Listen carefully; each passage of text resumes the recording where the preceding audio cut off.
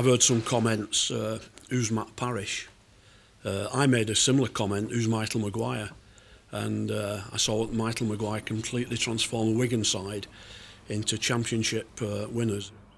So, John, a good day for Salford? Yes, I believe so. You know, we had to appoint a new coach, of course, with Sean McRae with his illness, and you know, we've now got the person that I believe can take us forward, a good young coach, you know, coached under some excellent people in Australia, ready now, you know, to take an head coaching position, all the qualifications, and you know, I believe that it's going to be good for Salford City Reds. You made some comparisons with Michael Maguire at Wigan. Do you think this coach has got the potential that Michael's shown at Wigan? I believe that, because Michael Maguire, of course, was under Craig Bellamy at Melbourne Storm, another, you know, good head coach. And there's a lot of Australian assistants looking for these opportunities.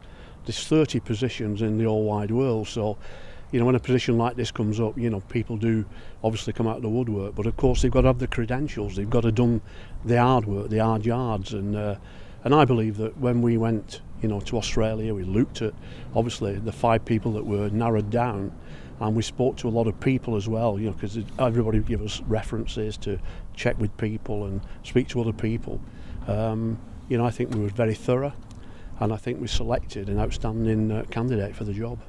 I imagine it must have been an element of sadness and difficulty about knowing that you'd have to be turning down Phil for the job as well. Yeah, Phil Veivers is a guy I've worked with this year, very loyal guy and a good coach. And people might say, well, why didn't you give Phil the job? Very difficult question. You know, we felt that you know, we needed to bring somebody in. You know, you look at some of the coaches that have come in over the years, the Justin Morgans at Hull KR. You know, you look at Nathan Brown, I know he coached at head coaching level. You look at the Michael Maguires, and you can look at the guy now at Catalan, you know, what he's doing there, Robinson. And we just felt that we had to explore. We had to explore that area before any final decision was made. And we found this, you know, standout candidate. I got told at the beginning of the week that I didn't get the job, so yeah, disappointed, but obviously you got to look forward. I've been an assistant a long time, and I probably think that I'm ready to head coach, but it's just the same as any job really. It's all about hard work. You know, I've got a pretty good work ethic. Just got to keep going along those lines, and one day you'll get your shot. I believe that anyway. There's been comparisons that he can perhaps do what Michael Maguire's done at Wigan. Is that a feeling that you have as well? Not particularly. I think, you know, Matt Parish is not Michael Maguire. Michael Maguire's in. I'm pretty sure Matt Parish has other strings to his bow than what Michael has. So, you know, all I'm saying is give the guy a chance, let him come in, let him do his job, and then we'll see where we go from there. I'm not sure what to expect, to be honest. From him personally, I think some hard work. He's definitely a hard worker and a good bloke. I get along well with him, and he's honest. You know, you'll always know where you stand with him, and he'll not be afraid to put players in their place if needs be. And I think that's a good attribute to have. I think it's fair to say the season's not gone as expected probably when you kicked off at the beginning.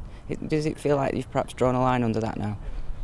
Yeah, that's been a big point that Phil's made to us actually over this week in particular. Let's draw a line under that and get on with it. And you know, we've got that target of making the top 8 for the rest of the season. And you know, it's not going to be easy, but if nothing's easy, you know, so we're willing to work hard, and we've got a goal, and that's what we're working towards. We're quite close still to the top 8 playoffs. I wanted it the best possible season possible.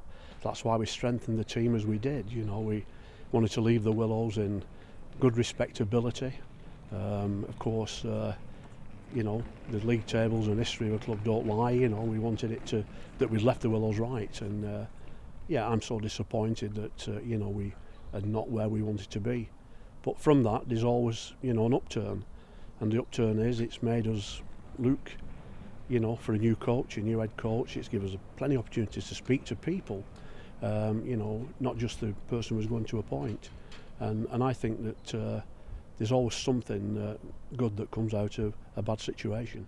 And someone for the fans to get excited about as well. Yeah, a guy who played his rugby passionately and coached it passionate, a bit volatile, but I think that's good in a person. You know, if you channel it in the right direction. he'll want success, as Michael Maguire did at Wigan. You know, he didn't go to Wigan to, you know, he obviously was looking on the other side of the pond, you know, and he's gone back into a top position now, you know, in Sydney. So I would imagine Matt Parish has got a similar, you know, it's another, you know, it's another good plus on his CV. If he does that for us, and you know, if he goes back and takes a club in Australia at the top level, he's done his job here, because he'd not get that position unless he's done it here. So you know, we wish him all the best in his stay in England, certainly with the Salford club, and you know, hope that at the end of his 2.5 year stint that you know, he's a better coach and we're a better team. Is there a frustration that you can't select from any English or British managers that might possibly be out there? I think if that was, you know, the real possibility, I think other clubs would have done it before now. Don't get me wrong, there are some good young British coaches. You know, you look at Richard Agar at all, and you look at Istin Harris now with the Crusaders. You know, just to mention two. But you know, if you want to look and really have a number of people in front of you who could do the job, you know, you've really got to go to Australia.